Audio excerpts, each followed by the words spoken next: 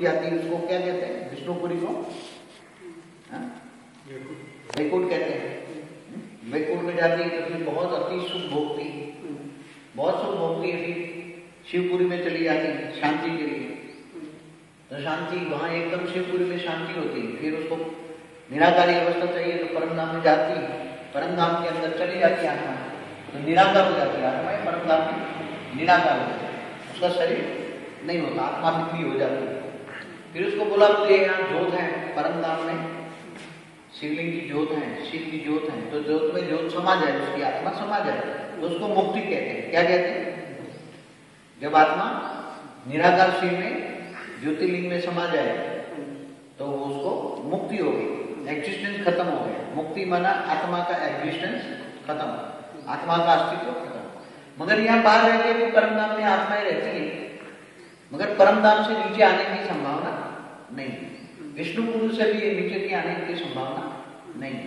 मगर जैसे कृष्ण अवतार हुआ, तो कृष्ण अवतार में जब विष्णु का अवतार होना था, क्योंकि विष्णु के 24 अवतार हुए, शिव के 28 अवतार हुए।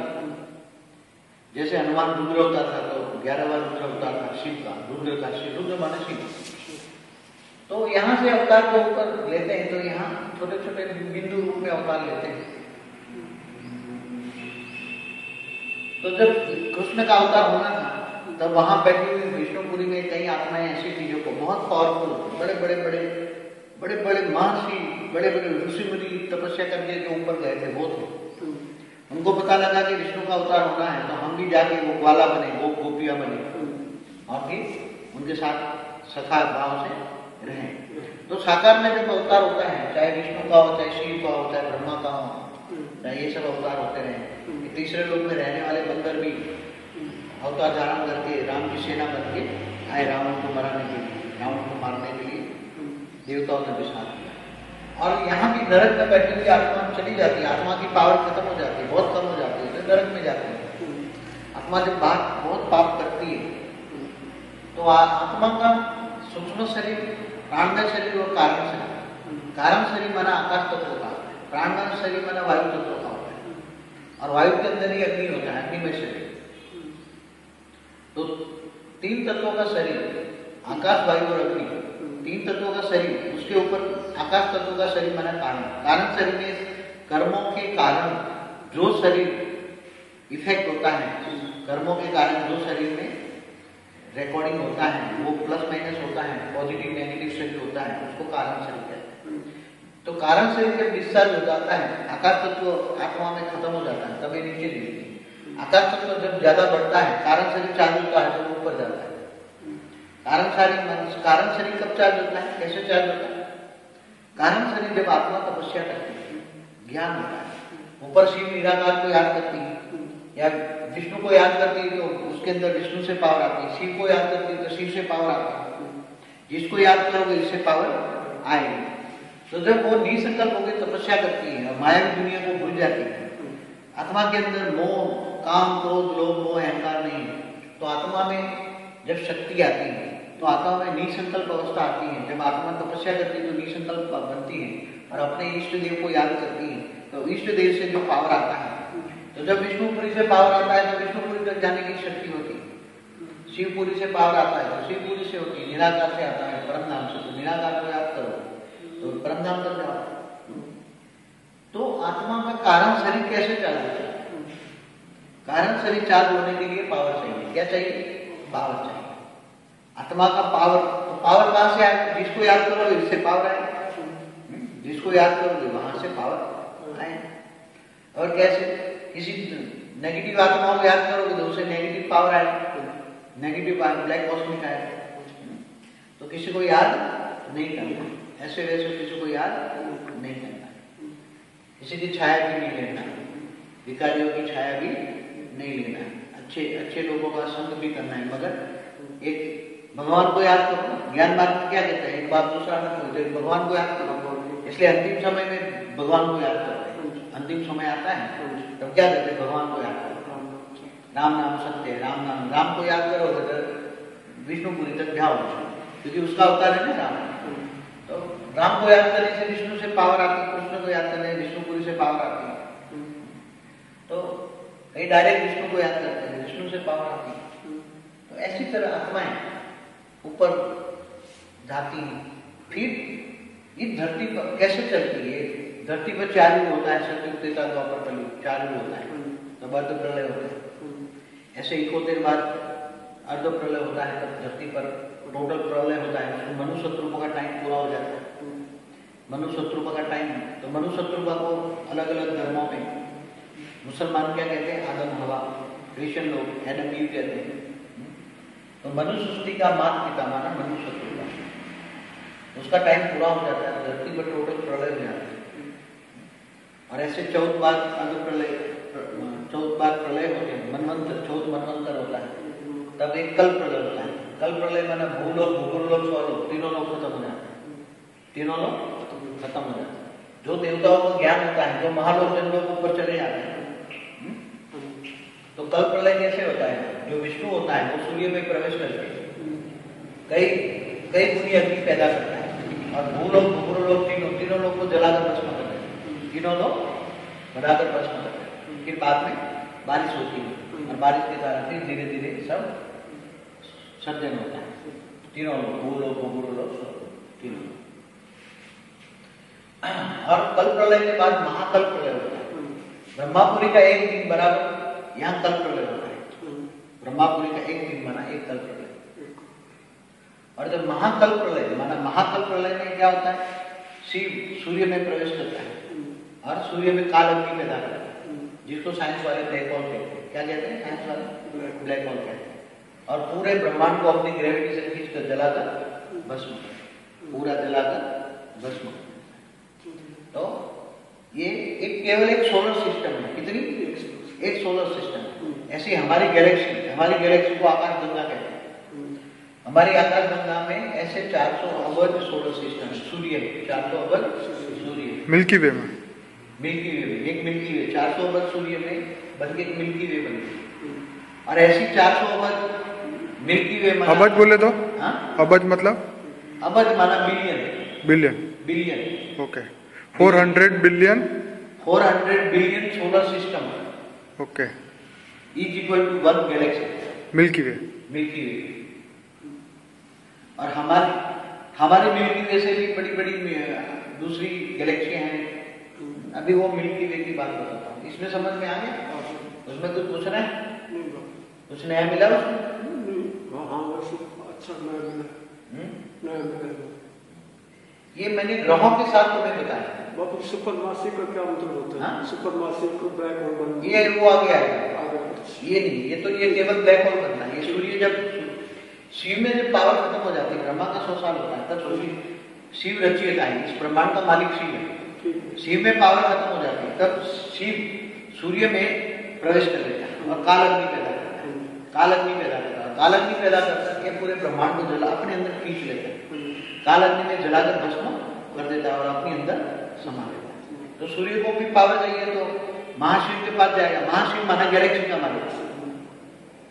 समझ में? महाशिव माना गैलेक्सी का। चलो इसको साफ करो, फिर मैं పరంశాంతి బేహద్కే బేహద్ ఆత్మలకు బాపూజీ దశరథ్భాయ్ పటేల్ తెలుగు ఛానల్కు స్వాగతం.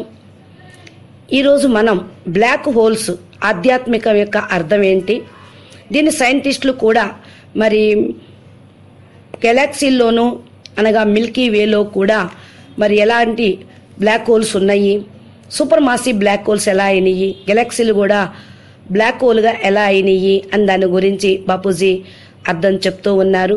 మీరు ఇప్పటి వరకు కూడా హిందీ చూశారు, దాని యొక్క తెలుగు అనువాదం. మిల్కీ వే అంటే గెలాక్సీ, ఆధ్యాత్మికంగా దాన్ని మహాబ్రహ్మాండము అంటారు. మహాబ్రహ్మాండంలో మధ్యలో మహాపరంధామము, మహాశివుడు మహాశక్తి పరంధామంలో పరం పవర్లో ఉంటారు. ఇది మహాశక్తి మహాశివుడు సంకల్పంతో ఈ యొక్క గెలాక్సీ మొత్తాన్ని పవర్ ఇచ్చి మరి నడిపిస్తూ ఉన్నారు. మహాశివుడు శక్తి కలిసి మహావిష్ణువుని రచన చేశారు. మహావిష్ణువు మహాబ్రహ్మను రచన చేశారు. మహాబ్రహ్మ మహా ఇంద్రుడిని రచన చేశారు. మహా ఇంద్రుడు పైన మహానాత్మలు కూడా ఉన్నారు. వీరి చుట్టూ బ్రహ్మాండాలు అనగా సోలార్ సిస్టమ్స్ ఉన్నాయి. ఈ సోలార్ సిస్టమ్స్ శివుడు నిరాకారి రూపంలో ఉన్నప్పుడు నేను అనంతం కావాలి అని సంకల్పం చేశారు. అప్పుడు ఒక సంకల్పంతో శివుని యొక్క పార్టికల్స్ మరియు సంకల్పంతో రచన అనేది జరిగింది. అనంత శివ ఆత్మల రచన జరిగింది. మహాశివుడు నిరాకారి నుండి ఆకారిగా అయ్యారు. మహాశివశక్తి కలిసి మరి ఈ యొక్క బ్రహ్మాండాలన్నింటినీ కూడా పాలన చేస్తూ పవర్ని పాస్ చేస్తూ ఉన్నారు. కాబట్టి దీని చుట్టూ అనగా ఒక గెలాక్సీలో 400 అరబ్ బ్రహ్మాండాలు ఉన్నాయి. మహాబ్రహ్మాండం వీటిని కంట్రోల్ చేయుటకు పాలన చేయుటకు మహావిష్ణువు ఉన్నారు. మహాబ్రహ్మాండం పరమతత్వాలతోటే ఉంటుంది. దీనిలో కూడా మహాకాలమానము అనగా మహాశివుడి యొక్క కాలమానము నడుస్తూ ఉంటుంది. ఇక్కడ సమయం కూడా మరి బేహద్దు సమయమే. మానవులు దీన్ని లెక్క పెట్టలేరు. సైన్స్ వాళ్ళు కూడా దీన్ని పరిశోధన అనేది లెక్కలోకి తీసుకొని రాలేరు. అంటే వాటి కాలమానం వాళ్ళకు అర్థం కాదు. మరి ఎప్పుడైతే మరి పవరు వీళ్ళ దగ్గర ఏదైతే తక్కువైపోతూ ఉంటుందో శివుడి దగ్గర మహాశక్తి దగ్గర అది బ్లాక్ హోల్గా అయిపోతూ ఉంటుంది. దీన్ని సైంటిస్టులు సూపర్ మాసీ బ్లాక్ హోల్ అని అంటూ ఉన్నారు. అనగా ఇది ఒక బ్రహ్మాండము, ఒక సోలార్ సిస్టము. ఒక సోలార్ సిస్టము 35,000 ప్రకాశ కాంతి సంవత్సరాలు ఉంటుంది. ఇది నలువైపులా మొత్తం సర్కిల్ లాగా తిరుగుతూ ఉంటాయి. అనంతకోటి బ్రహ్మాండాలు 150 కిలోమీటర్ల పర్ సెకండ్ గా తిరుగుతూ ఉంటుంది. అనగా 9 లక్షల కిలోమీటర్ పర్ అవర్ అని భ్రమణ చేస్తూ ఉంటుంది అని సైంటిస్టులు చెప్తూ ఉన్నారు. అనగా బ్రహ్మాండం ఒకసారి తిరుగుటకు 20 నుండి 25 కోట్ల సంవత్సరాలు నడుస్తుంది, పడుతుంది అని చెప్తూ ఉన్నారు. ఇది మన భూమి పైన ఉన్న మరి చాలా లాంటి భూములు చాలా ఉన్నాయి. అంటే చాలా సోలార్ సిస్టమ్స్ ఉన్నాయి. కొన్ని సోలార్ సిస్టమ్స్ బ్రహ్మాండాలు బ్లాక్ హోల్గా అయిపోయినాయి. ఎందుకంటే మరి మహాసూర్యుడు పవర్ ఖతమైంది. దీన్ని నడిపించే ఎనర్జీ లేనప్పుడు, అంతా నెగిటివ్ అయినప్పుడు ఇది బ్లాక్ హోల్గా అయిపోతూ ఉంటుంది. మరి బ్లాక్ హోల్కు దగ్గరగా 1500 ప్రకాశ సంవత్సరాలు అని ఎన్ని బ్రహ్మాండాలు తిరుగుతూ ఉంటాయో దాన్ని కాంతి సంవత్సరాలుగా మరి సైంటిస్టులు కూడా కనిపెడుతూ ఉన్నారు. కాబట్టి ఇంకా స్పీడ్గా తిరిగితే దీనికి మరి బ్లాక్ హోల్గా అయిపోయినప్పుడు అన్ని బ్రహ్మాండాలని తన లోపలికి లాగేసుకుంటూ ఉంటుంది. శాస్త్రాల్లో కూడా ఇదే చెప్పారు. మహాశివుడు మహాకాలుడైతే, మహాశక్తి మహాకాళిగా అయితే అనంతకోటి బ్రహ్మాండాలను తమ రోమ కూపంలోకి మొత్తాన్ని ఇముడు చేసుకుంటారు అని చెప్పారు. అంటే గెలాక్సీ యొక్క డయామీటర్ 1,00,000 కాంతి సంవత్సరాలు ఉంటుంది. ప్రకాశం యొక్క గతి పర్ సెకండ్ అని సైంటిస్టులు కూడా పరిశోధనలో లెక్కలు కడతా ఉన్నారు. మనుషులకి 1 సంవత్సరము అయితే మరి కాంతి సంవత్సరము అని అంటారు. అదేవిధంగా ప్రకాశ కాంతి సంవత్సరం పైకి పరం ప్రకాశానికి స్పీడ్కి మనుషులు సైంటిస్టులు కూడా లెక్కలు పెట్టలేరు. వీరి దగ్గర సాధనాలు అన్నీ కూడా పంచతత్వాలయే ఉన్నాయి. కానీ మహాశివుడి దగ్గర మరి తత్వాన్ని కాలమానాన్ని గుర్తుపట్టాలి అంటే కూడా వీడు పరమతత్వాల సాధనాలు కావాలి. మహాశివుడు ఇంకో మహాశివుడి దగ్గరికి వెళ్ళాలి అంటే, మహాబ్రహ్మాండంలోకి వెళ్ళాలి అంటే ఎంతో ప్రయాణం చెయ్యాలి. వేరే యూనివర్స్ నుండి మరి సూపర్ సోల్స్ ఇక్కడికి వచ్చి ఉన్నారు. కాబట్టి సూపర్ పవర్ వాళ్ళ దగ్గర ఉంటూ ఉంటే వాళ్ళ కేటగిరీ వరకు వాళ్ళు చేరుకుంటారు. నలువైపులా 2 గెలాక్సీలు కూడా ఒకదానికొకటి ఢీ కొనటం కూడా సైంటిస్టులు చూస్తూనే ఉన్నారు. ఈ యొక్క గెలాక్సీ తిరుగుతూ ఉంటుంది. అన్ని చోట్ల వస్తూ వెళ్తూ ఉంటాయి. గెలాక్సీ వేరే చోట నుంచి కూడా మరి ఆత్మలు వస్తూ ఉంటాయి అని చెప్తూ ఉన్నారు. మన యూనివర్స్లో కూడా 400 అరబ్ గెలాక్సీలు ఉన్నాయి. ఇలా తిరుగుతూ ఉంటూ ఉంటాయి. అంటే తక్కువలో తక్కువ 1,00,000 ప్రకాశ సంవత్సరాల యొక్క స్పీడు తిరుగుతూ ఉంటుంది. పవర్ యొక్క కేటగిరీ ఈక్వల్గా ఉన్నవాళ్ళు మాత్రమే కలుసుకుంటారు అని చెప్తున్నారు. గెలాక్సీల్లో శివుడు మహాశివుడు మరి అక్కడి నుంచి రాగలుగుతూ ఉంటారు. పవర్ తీసుకొని మళ్ళా కొత్త బ్రహ్మాండాన్ని కూడా శివుడు తయారు చేస్తూ ఉంటారు. అందుకనే ప్రతి ఒక్క సెకండ్ అనంత బ్రహ్మాండాలు లైమ్ అవుతూ ఉంటాయి, విలీనం కూడా అవుతూ ఉంటాయి అని మనకు అర్థం అవుతూ ఉంది. సైన్స్ వాళ్ళు దీన్ని కృష్ణ బిలంగా చెప్తూ ఉంటారు. ఏదైతే మరి బ్లాక్ హోల్ మరి ఉన్నదో దీని యొక్క రహస్యాన్ని మానవులైతే చూడలేరు, అర్థం చేసుకోగలుగుతారు ఆధ్యాత్మికంగా. సైన్స్ వాళ్ళు ప్రూఫ్లు కూడా ఇస్తూ ఉన్నారు. వాళ్ళు కూడా డైరెక్ట్గా ఏమి చూడలేరు. ఎందుకంటే ఏ వస్తువైనా తన ఉన్న స్థితిని కుదించుకుపోతే దాని కోరు ప్రాంతం డెన్సిటీ పెరుగుతూ ఉంటుంది. అప్పుడు దాని ఆకర్షణ శక్తి చాలా పెరుగుతుంది. అప్పుడు బ్లాక్ హోల్గా పంపినటువంటి దాని లోపలించే ఎనర్జీ కూడా అది వెనుకకు పంపించదు. అంటే ఏంటి, దాని యొక్క గురుత్వాకర్షణ కాంతి తోటి మొత్తాన్ని తన వైపుకు లాగేసుకుంటూ ఉంటుంది. అయితే ఇది ఊహకు అందనిది, కనిపించనిది. బ్లాక్ హోల్స్ మరి గుర్తించడమే సైన్స్ వాళ్ళు పొందినటువంటి పెద్ద విజయం అని అనుకుంటూ ఉన్నారు. కానీ దాని పవరు అది ఎలా పనిచేస్తూ ఉంది మరి ఎవరికి దీని గురించి తెలియదు. చూడండి, ఎగ్జాంపుల్గా ఇప్పుడు ఒక నక్షత్రంలో ఒకనొక రసాయనిక చర్య అది ఆగిపోయినప్పుడు తన గురుత్వాకర్షణ శక్తితోటి చిన్న బిందువుగా కుదించుకుపోతే దాన్ని బ్లాక్ హోల్ అని అంటూ ఉన్నారు. అయితే సృష్టిలో బ్లాక్ హోల్స్ ఎలా ఏర్పడ్డాయి, ఎప్పుడు ఏర్పడ్డాయి, దానిలో ఉన్న శక్తి ఏంటి అనేది ఎవరికీ తెలియదు. నక్షత్రాలు అనేవి హైడ్రోజన్, న్యూట్రాన్, యాటమ్స్ తోటి తయారవుతూ ఉంటాయి అని సైంటిస్టులు చెప్తున్నారు. పెద్ద పెద్ద నిర్మాణాలు అసలు ఇంకా మన ఆకాశంలో కనిపిస్తూ ఉన్నాయి. ఆకాశంలో కనిపించే నక్షత్రాలన్నీ కూడా గెలాక్సీలు, బ్రహ్మాండాలనే చెప్పుకోవచ్చు. వీటి యొక్క కోరు ప్రాంతంలోని హైడ్రోజన్ హీలియంగా మారినప్పుడు భారీ గురుత్వాకర్షణ శక్తికి వ్యతిరేకంగా అవి బయలుదేరుతూ వదులుతూ ఉంటాయి. దీన్నే రేడియేషన్ శక్తి అని కూడా అంటారు. గ్రావిటేషన్కి రేడియేషన్ శక్తికి మధ్య బ్యాలెన్స్ ఏర్పడుతూ ఉంది. ఈ బ్యాలెన్స్ మరి హైడ్రోజన్ హీలియంగా ఏర్పడినప్పుడు కొన్ని నక్షత్రాలు మన సూర్యుడి కంటే అనేక రెట్లు పెద్దగా ఉన్నాయి. ఆ యొక్క నక్షత్రాలు కూడా మరి తన యొక్క చాలా ఎక్కువ పవర్ని ఉపయోగించుకుంటూ ఉంటాయి. ఎప్పుడైతే మరి ఈ యొక్క కోర్ ప్రాంతం కంజక్షన్ అవుతూ ఉంటుందో, అంటే కుంచుకుపోతూ ఉంటుందో, దాని యొక్క గురుత్వాకర్షణ పవర్ పెరుగుతూ ఉంటుంది. ఈ ఎనర్జీ తోటి మరి కొన్ని ఇసుక లాంటి, ఈ సిలికాన్ లాంటి ఎలిమెంట్స్ కూడా తయారవుతూ ఉంటాయని సైంటిస్టులు చెప్తూ ఉన్నారు. ఈ ప్రాసెస్లో కొంత శక్తి కూడా మరి ఉత్పన్నం అవుతుందని ఊహించినా అక్కడ అది కావటం లేదు. అంటే ఏంటి అంటే, ఇప్పుడు నక్షత్రం మొత్తం కూడా ముడుచుకుపోతుంది ఫ్రాక్షన్ ఆఫ్ సెకండ్లో. కాంతి వేగంలోని 1/4 వంతు స్పీడ్ వేగంతో జరుగుతూ ఉంది. ఇలా స్టారు కూడా చనిపోతూ ఉంటుంది అని అంటారు. దీన్నే బ్లాక్ హోల్గా అంటారు. దీనిలోని విస్ఫోటం జరుగుతుంది. దీన్నే సూపర్ మాసి, సూపర్ నోవా ఎక్స్ప్లోజింగ్ అని కూడా అంటూ ఉంటారు. నెగిటివ్ పవర్ ఉన్న ఎలక్ట్రాన్స్, పాజిటివ్ పవర్ ఉన్న ప్రోటాన్స్ కంబైన్డ్ అయితే న్యూట్రాన్ నక్షత్రంగా తయారవుతూ ఉంది. సైంటిస్టులు 2016 ఫిబ్రవరి 11వ తారీఖు మరి కొన్ని ఏదైతే ఆకాశంలో సైంటిస్టుల ప్రయోగం ద్వారా కొన్ని శక్తి తరంగాల ఆధారంతో కొన్ని బ్లాక్ హోల్స్ని మరి గుర్తించడం జరిగింది. ఈ బ్లాక్ హోల్స్ కూడా చాలా రకాలుగా ఉంటూ ఉంటాయి. మనం భూమి మీద ఎప్పుడైతే మరి భూమి ఆకర్షణ శక్తితోటి నడుస్తూ ఉంటాం, తిరుగుతూ ఉన్నాం, పరిగెడుతూ ఉన్నాము. కానీ శూన్యంలోకి, అంతరిక్షంలోకి వెళ్లే కొద్దీ గ్రావిటేషన్ 0 అయిపోతుంది.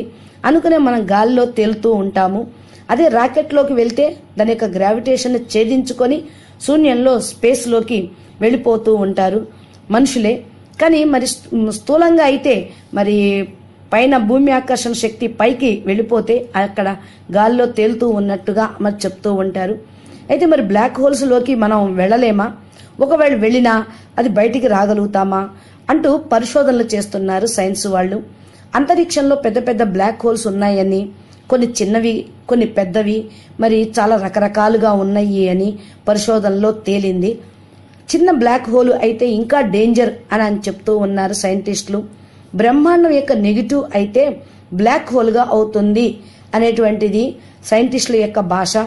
ఆధ్యాత్మికంగా బాపూజీ కూడా మరి శివుడు మరి సూర్యుడి లోపల ప్రవేశించి మరి కాలాగ్నిని బర్షింపజేసినప్పుడు ఈ బ్రహ్మాండంలో ఉన్నటువంటి ఆత్మలు ప్రపంచంలో సృష్టి మొత్తం నెగిటివ్గా అయిపోయి ఆ బిందు శివుడు రచయితలోకి వెళ్ళిపోతుంది.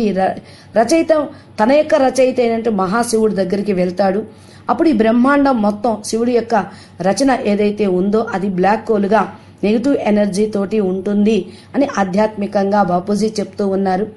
సైంటిస్టులు మరి బ్లాక్ హోల్స్ అంటే ఇలాగే నక్షత్రాలు బ్లాక్ హోల్గా కావచ్చు అని చెప్తూ ఉన్నారు. ఎక్కడైతే నక్షత్రాలు కనిపిస్తున్నాయో వాటిని మరి గుంపులు గుంపులుగా ఎక్కడైతే ఉన్నాయో దాన్ని పెద్ద బ్లాక్ హోల్గా గుర్తించారు. 1907 సంవత్సరంలో జర్మన్కు సంబంధించిన ఖగోళ శాస్త్రజ్ఞుడైన కాన్స్ మరి బ్లాక్ హోల్ని కనుక్కున్నారు. 1949, 1827లోని ప్రిన్స్ సైమన్ కూడా ది సిస్టమ్ ఆఫ్ వరల్డ్ అనే పుస్తకంలో బ్లాక్ హోల్స్ గురించి చాలా విస్తారంగా రాయటం అనేది కూడా జరిగింది. గురుత్వాకర్షణ చాలా ప్రబలంగా ఉంటుంది అని చెప్తారు. దాని లోపలికి ఏది వెళ్ళిపోయినా కూడా అది మొత్తం తన వైపుకు లాగేసుకుంటూ ఉంటుంది. అనగా సమయం యొక్క అస్తిత్వం కూడా అక్కడ ఉండదు. నక్షత్రాలు బ్రహ్మాండంలోని గెలాక్సీల్లోనూ కూడా మరి చాలా కొత్తవి అన్ని పుడుతూ ఉంటాయి. అయితే ఈ యొక్క నక్షత్రాలు ఎలా జన్మ తీసుకున్నాయి అంటే మరి గ్యాసు, దుమ్ము, కణాలు నక్షత్రాలుగా అయ్యాయి అనేటువంటి ఒక సిద్ధాంతం ఉంది. వీటన్నిటినీ కలిపి నిహారిక అని అంటారు. నిహారికలో హైడ్రోజన్ శాతం అత్యధికంగా ఉంటుంది. సుమారు 50% హీలియం అని, కొన్ని భారీ తత్వాలతోటి బరువుగా ఉంటుంది. దీనిలో నక్షత్రాల్లో హైడ్రోజన్ కథమైపోతే ఇవి ఒక్కోసారి నెమ్మదిగా చల్లబడి ఏదో కారణం వల్ల నక్షత్రంలోని పదార్థం మొత్తం తక్కువైపోయి నక్షత్రం యొక్క ఉష్ణోగ్రత కూడా తగ్గిపోతూ ఉంటుంది. అప్పుడు ఏమవుతుంది అంటే నక్షత్రమే కనుమరుగవ్వచ్చు, ప్రోటాన్, న్యూట్రాన్ అణువులుగా విడిపోనవచ్చు. నక్షత్రం యొక్క ఉష్ణోగ్రత కూడా చాలా తగ్గినప్పుడు మరి అది పూర్తిగా కథమైపోతుంది అని, న్యూట్రాన్లోని అణువులు విడిపోతాయి అని, ఈ అణువుల యొక్క కాంతి తగ్గిపోతే క్రమం కాంతి బయటకు వెలువడని ప్రదేశంగా ఉండిపోతుంది అని, దీన్నే కాన్స్ అనేటువంటి సైంటిస్టు బ్లాక్ హోల్ అని చెప్పారు. అయితే ఈ బ్లాక్ హోల్స్ 3 రకాలుగా ఉన్నాయి. ఒకటి స్టెల్లార్ మాస్ బ్లాక్ హోల్. ఇవి సూర్యుడి కంటే 10 రెట్లు పెద్దవిగా ఉంటాయి. మిల్కీ వేలో 10,000 మిలియన్స్ నుండి 1 బిలియన్ వరకు సెల్లార్ మాసీతో బ్లాక్ హోల్స్ ఉన్నాయి అని పరిశోధనలో తేలింది. ఇంకోటి సూపర్ మాసీ బ్లాక్ హోల్, అంటే సూర్యుని కంటే మిలియన్ రెట్లు మరి 1000 మిలియన్ బ్రహ్మాండాలు సౌర మండలాలు ఏదైతే గెలాక్సీలో ఉన్నాయో ఆ గెలాక్సీ మొత్తం పూర్తిగా బ్లాక్ హోల్గా అయిపోతే దాన్ని సూపర్ మాసీ బ్లాక్ హోల్ అని బాపూజీ చెప్తూ ఉన్నారు. అయితే గెలాక్సీలో మరి దగ్గరగా చాలా నక్షత్రాలు ఉన్నాయి. అవే బ్రహ్మాండాలు. ఈ బ్రహ్మాండాలు ఒకదాని ఒకటి ఢీకొనకుండా ఉంటే అది ఎలాగా ఆకర్షణ శక్తితోటి ఒకదానికొకటి ఢీకొనకుండా మరి యాంటీ గ్రావిటేషన్ పవర్ అనేది జరుగుతూ ఉంటుంది. కానీ గెలాక్సీల్లో దగ్గర నక్షత్రాలు బ్రహ్మాండాలు ఒకదానొకటి ఢీకొన్నాయి అనుకోండి, ఇంటర్ మాసీ బ్లాక్ హోల్గా తయారవుతుంది. ఇవన్నీ ఒక చోట మర్జ్ అయిపోతే సూపర్ మాసీ బ్లాక్ హోల్గా తయారవుతుంది అని సైంటిస్టులు చెప్తూ ఉన్నారు. మరి కాబట్టి మరి 2016 ఫిబ్రవరి 11వ తారీఖున కొన్ని ఈ బ్లాక్ హోల్స్ను పరిశోధన చేసినప్పుడు అవి రిలీజ్ చేసినటువంటి ఎనర్జీలను శక్తి తరంగాల యొక్క ఆధారంతో ఈ యొక్క బ్లాక్ హోల్స్ యొక్క ప్రోగ్రామ్ని గుర్తించారు. మూడవది బ్లాక్ హోల్ అంటే స్మాల్ బ్లాక్ హోల్.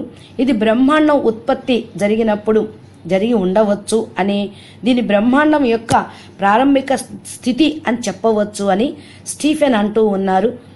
మిజైల్ లాగా బ్లాక్ హోల్ అదృశ్యమైనప్పుడు కూడా తన గురుత్వాకర్షణ శక్తి ఉంటుంది అని, దాని చుట్టూ శక్తిని తన వైపు లాగేసుకుంటుంది అని తెలుపుతూ ఉన్నారు. 2 నక్షత్రాలు ఒకదాని చుట్టూ ఇంకొకటి నల్లగా వచ్చి కనపడకుండా కూడా పోవచ్చు. అక్కడ బ్లాక్ హోల్ ఉన్నట్టుగా మనకు అప్పుడు అర్థమవుతూ ఉంటుంది. బ్లాక్ హోల్ అనేది ఒక రంధ్రం అనేది ఏమీ కాదు. చనిపోయిన నక్షత్రాల అవశేషాలు, బ్రహ్మాండం యొక్క అవశేషాలు కొన్ని కోట్ల అరబ్బు సంవత్సరాలు గడిచిపోయిన తర్వాత కూడా బ్లాక్ హోల్గా జన్మనిస్తాయి. అయితే అన్ని బ్లాక్ హోల్స్ కావు. కొన్ని నక్షత్రాలు అంతమైపోయిన తర్వాత కూడా దాని యొక్క స్థితి వేరే విధంగా వెళ్ళిపోతుంది అని సైంటిస్టులు చెప్తూ ఉన్నారు. బ్లాక్ హోల్ తన చుట్టూ ఉన్న ఏ గ్రహాన్ని, నక్షత్రాన్ని కూడా వదిలిపెట్టదు, ఏ బ్రహ్మాండాన్ని వదిలిపెట్టదు. అంటే ఏంటి, తన వైపుకు లాగేసుకుంటూ ఉంటుంది. ఫస్ట్ బ్లాక్ హోల్ మరి చెప్తూ పెద్దదిగా ఒకదాన్ని వెతికి పట్టుకున్నారు. అప్పుడు వైజ్ఞానికులు దీని గురించి చాలా విషయాలు తెలుసుకున్నాం అనుకుంటూ ఉన్నారు. ఇంకా ప్రయోగాలు చేస్తూనే ఉంటారు. అయితే దీని గురించి ఇంకా ముందుకు వెళ్ళాలి అంటే వీళ్ళ దగ్గర చాలా సాధనాలు, పరమతత్వాల యొక్క, పరమ ఎనర్జీ యొక్క, పరమ చైతన్యం యొక్క సాధనాలు కావాలి అని బాపూజీ అంటూ ఉన్నారు. నక్షత్రం క్రియేటెడ్ లిమిటెడ్గా కొంత మాత్రమే ఉంటూ ఉంటుంది. అయితే ఇది సమాప్తి అయినప్పుడు అనగా అదృశ్యం అయిపోయినప్పుడు దీన్ని అదృశ్య పిండంగా చెప్తారు. ఇది కూడా ఒక రకంగా బ్లాక్ హోల్ అని అంటూ ఉంటారు. బ్లాక్ హోల్ అనేది ద్రవ్యమానము, అతి చిన్న కణం కూడా ఒక మొత్తం ఎనర్జీ మొత్తాన్ని ఒక చిన్న కణంలోకి కేంద్రీకృతం చేసుకుంటుంది. కాబట్టి దీన్ని అదృశ్య పిండము అని అంటారని, మరి ఇంగ్లీష్లో దాన్ని బ్లాక్ హోల్ అంటారని అని చెప్తూ ఉన్నారు. బ్లాక్ హోల్లో కూడా ఎనర్జీ ఉంది. అయితే బాపూజీ చెప్తూ ఉన్నారు, ఒక బ్రహ్మాండం బ్లాక్ హోల్గా అయిపోయింది అంటే ఆ బ్లాక్ హోల్లోనే ఎనర్జీ ఉంది. శివుడు కూడా నిరాకారిగా అక్కడే ఉన్నారు. మరి ఎప్పుడైతే బ్రహ్మాండం స్థూలంగా నడుస్తూ ఉంటుందో అప్పుడు శివుడు నిరాకారిగా మళ్ళా ఆకారిగా శివపురిలోను, సాకారంగా హిమాలయ పర్వతాలతో పర్వతాల దగ్గర తపస్సు చేస్తూ ఉన్నారు అని కూడా చెప్తూ ఉంటారు. అంటే ఒక్కొక్క బ్రహ్మాండం బ్లాక్ హోల్గా అయిపోతుంది అంటే సమాప్తి అవుతుంది, మళ్ళా తయారవుతూ ఉంటుంది అనే ఒక అర్థం అన్నమాట. అచ్చ పరంశాంతి. నమస్తే.